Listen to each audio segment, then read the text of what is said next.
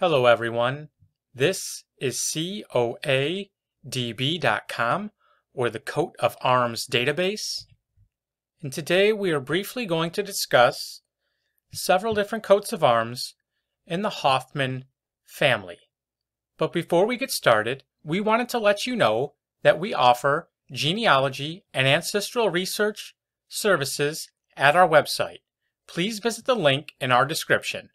We are typically able to trace your family's ancestry back several hundred years and determine whether or not they owned a coat of arms. The first Hoffman blazon to discuss is as follows. Argent on a mount vert, 3 pine trees proper, crest, a cock proper. This was the arms borne by Colonel Martin Hoffman, born 1707, said to be a justice of the peace and a distinguished officer in the Colonial and Revolutionary Armies. He was also the father of 10 children. We know that he was the grandson of Marten H. Hoffman, who was born in Reval, Sweden, now Estonia, in the year 1625. And Martin came to North America in 1657 after serving as an officer in the military in Europe and living in Holland. Next is per fess, argent, and vert, in chief 3 pines, crest, a cock. Very similar to the previous coat of arms. This was found on the Bookplate of Reverend Eugene Augustus Hoffman, born in the year 1820, the Dean of General Theological Seminary in New York City. Next is Ermine, 3 lozenges gules, crest, issuing out of the top of a tower, a demi-lady proper, attired azure, holding in the dexter hand a garland of laurel verts. And one source has this being borne by Henry J. Hoffman, Esquire of Philadelphia, Pennsylvania. Although I was not able to find any information on that individual, I did find an individual with the same name who was of New York and was born around the year 1843 and was part of a law firm known as Pemberton and Hoffman. And I believe that individual was married to Bertha Whalen. I'm not sure if this is supposed to be the armiger or not. So that's just a guess, but we'll stick with Henry J. Hoffman of Philadelphia. Okay, moving into Germany, we have per pale azure and or with a more proper crown vert belted counterchange covering over the per pale, supporting in his dexter hand upright a crescent figure with a face upwards, Argent the sinister resting on his hip. This was granted to Andreas Hoffman and his 2 sons, Hans and Christoph. They were ennobled on May 15th, 1525.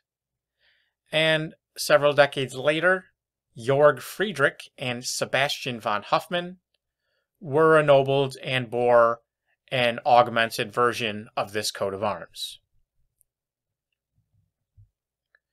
Next we have a coat of arms featuring a bunch of grapes and a horse in the crest, a unicorn in the crest.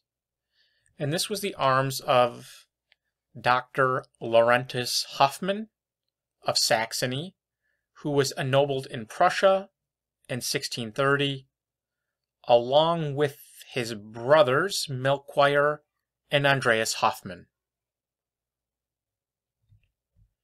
Next is a knight on a horse. He's fully armored.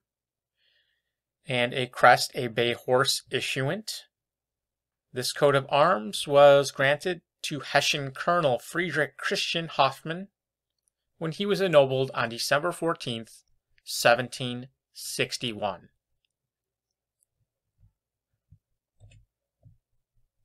Next is a coat of arms that was granted, I believe, to a man named Polycarp Gottlieb Hoffman, who was ennobled in Saxony in 1790 and was a prime lieutenant.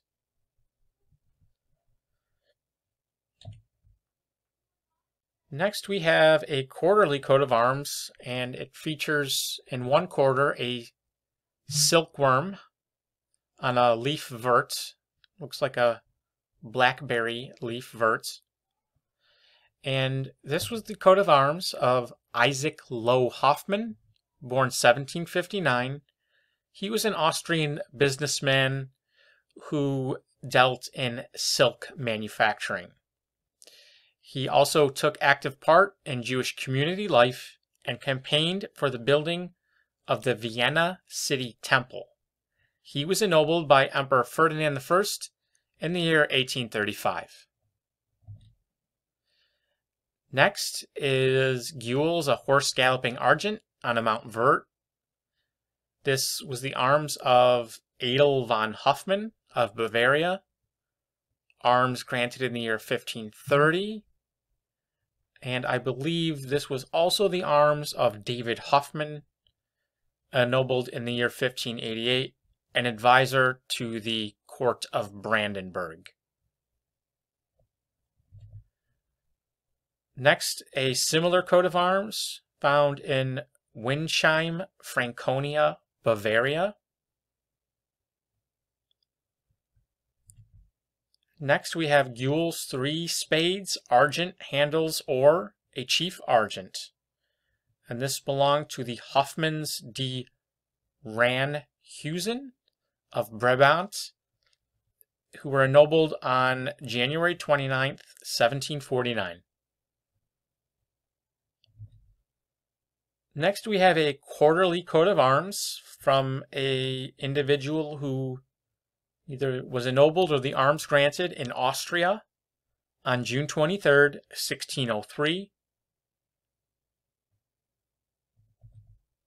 Next, we have or the leg of an eagle, the talons downwards, having to the sides 2 estoils and standing on a hillock of 3 peaks, all gules. This was found in Winterthur, belonging to a Hoffman in Winterthur. Next, or a bend Argent accompanied by 2 rows of gules, belonging to a Hoffman in Amsterdam. And lastly, for the purposes of this video, there are many, many more. We have azure, 2 arrows Argent, placed satire-wise, accompanied by, in base, a hillock of 3 peaks vert, a border or. Crest, a single wing azure charged with 2 arrows Argent, placed satire-wise. And this was the arms of the Hoffman family from Basel and St. Gallen, Switzerland. If you enjoyed this video and would like to discover who your ancestors were and whether or not they owned a coat of arms, please visit us at coadb.com. We also offer JPEGs in high resolution for over 30,000 coats of arms for $13.99, as well as merchandise such as t-shirts, mugs, posters, and canvas prints. Thank you very much.